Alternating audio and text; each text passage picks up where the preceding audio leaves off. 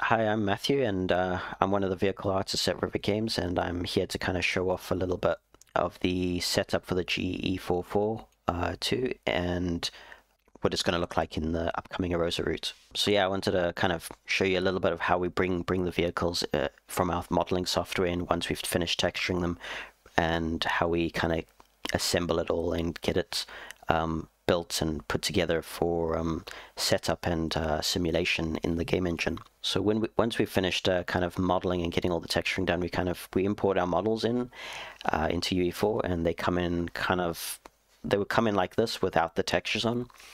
And what we will do is we'll then kind of set up the textures and add in all the textures down the side here. And I can show you kind of what we'll do is we'll have a special material, and we'll have all our textures, and we'll plug them into this material, and we'll set up a number of kind of settings and controls for how we want to manipulate this texture. So like this texture's got like lights attached to it, so we kind of set up how we're going to control the lights and what we're going to do with that. We also might add in extra details, and we have special masks that kind of maybe do things depending on whether there's dirt or weather or how we want to control things. So we have masks for doing that. So we'll set up our materials. Quite often we have it looking like this so that we can kind of just get an idea of what it's looking like with the lighting and how it's going to behave in the game. And then what we'll do is we'll kind of plug in all of these materials, and these materials will kind of correspond to like the IDs of all the different materials that this vehicle will have. So if I isolate one of them, like these are the details for all the kind of equipment around the vehicle. If I isolate this one, you won't be able to see anything, but this is because these are decals and they kind of like need a surface behind them, but I've isolated the decals. This is some of the detail textures. In the previous video we were talking about how we're using higher resolution details all around the vehicle. So these are for the screws and bolts and finer details that we want. We just want a bit more resolution in the textures. So like the grills and the fan here, they're quite nicely displayed off with these detailed textures. So we've got that in there, and then we've obviously got a number of glass materials for all the windows that are around the train. This train's got quite a lot of windows. To make sure that the rain and the dirt and all that looks good on these, we've had to separate these into a number of different materials. One of the other things we do here is we have to separate, to support the livery editor, we have to separate our materials out so that we have duplicate materials that kind of work with the livery editor. So that allows the players to kind of build their own textured versions. So here is where we've separated out what's going to be part of the livery editor and what you guys will be able to control when you're making your own textures. So if I isolate this material here, this kind of shows off one of the areas where you'll be able to control what the colors and what decals and stuff you can put onto this area of the vehicle is. You'll also be able to change some of the colors and properties of the some of the detailed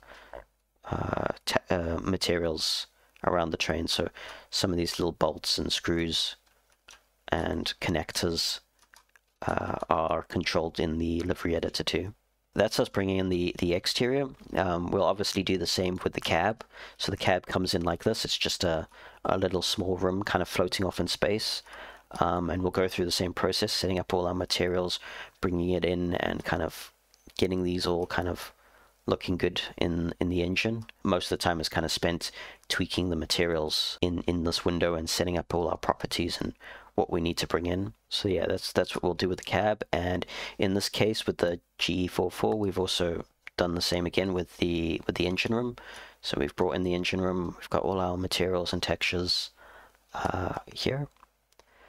And this is kind of what we'll see when we bring it in. It's just a small little room floating in space. That's our materials, and I kind of wanted to show off some of the other materials we've been making. So with these trains, there's a lot of unique kind of plates that go on the side of the vehicle.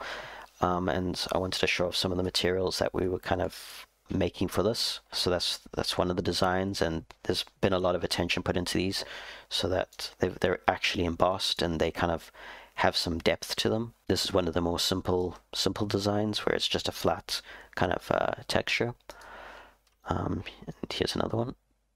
They've all been done really nice, high resolution. You can even see some of the grain and the paint and the material behind it in these materials. They've been done really nicely. So what we do once we've brought in all of these, what we'll need to do is assemble them. So we assemble them in what we call a blueprint.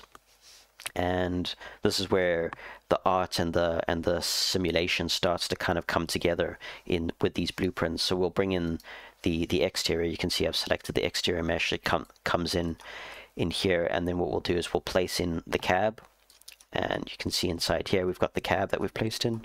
And because we normally only model one version of the cab, because it's usually exactly the same on the other side, we'll make another copy of that, flip it around, and we bring it in here. This allows the setup artists to only have to kind of do the work once, so they'll come in and set up all of these controls and stuff like that, and then they'll also copy that over to the other side. And in this case we've also got the engine room.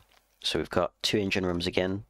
This is the front engine room and the back engine room, and they've all been combined into one giant mesh. This is also where we start to add in things like lights, volumes for controlling the weather, also kind of like more components and things for the scripters to be able to control how you will interact with all of these components.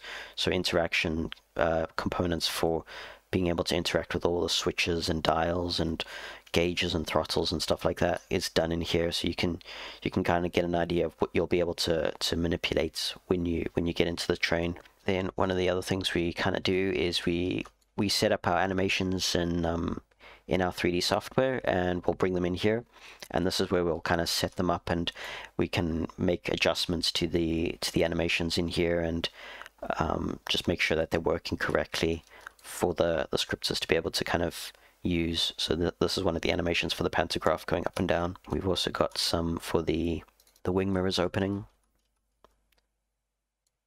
and also your wiper animations. We can pause them at any time, and we can kind of scrub through the animations just to kind of make sure that we've got them working how we want, and in case we're trying to bug fix or kind of see if there's anything wrong with them, we can kind of come in here and make sure that they're working correctly.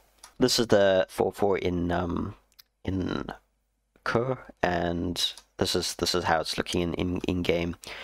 You can see one of our shields and our kind of plates on the side of the vehicle. This is randomly kind of selected when you put your vehicle down, so every time you put it down you'll get a different one kind of spawn in. Same with and these all match, the numbers match for this vehicle, and the livery kind of details will also match to the name and the number. With this in the game now, you can see a lot more of the kind of final detail what this is looking like. So we've got our coupling equipment in, we've got our hoses hanging down now, because we don't model these are all generated in the game, and you can kind of see some of the paint detail in there, and again, like we've been pointing out before, your detail kind of textures, nice highlighting on all the areas where the kind of components weld together and are kind of formed as one. You can see into the engine room. You can see all the little detailed screws and bolts and stuff that we've kind of put in there. So we've got all of that, and if we come into the train, you can see here we've got nice high resolution textures for all the kind of foot plates. If we come over here, you can open this door up and we'll be able to go in there. If we look down here, we can turn on the engine room light, and come in here, and we can kind of walk in here and kind of see some of the details that we've put in here. And if you come over here and you kind of crouch down, you'll be able to see inside here, and you can kind of see a little bit of detail in there. It's quite nice. Again, these are detailed textures that have been kind of used in the cab. I didn't show off these ones, but you can see they've been used all around the vehicle. You will have seen in the blueprint where we've got all our interaction things. We've kind of set these all up, so in the blueprint you'll have seen like all of these are set up to work. These have all got their interaction kind of components on them, so all of the same buttons that we saw in the blueprint that had an interaction component are ones that you'll be able to interact with. There's a lot of really nice details in this cab. If we come out here, be able to see all the equipment kind of connecting these two up. And again, the coaches have been modeled in a similar style to the main vehicle, so we've these kind of all have the same sort of detailed textures and kind of level of quality put into the model, so that they all kind of seamlessly come together as one unit. So this has been an overview for the setup of the GE44 for the Erosa routes. I hope you've enjoyed it. If you've missed the first part of this series, talking about the modeling and the texturing, please check it out. The links should be in the description. And if you've liked and enjoyed this video, please consider subscribing.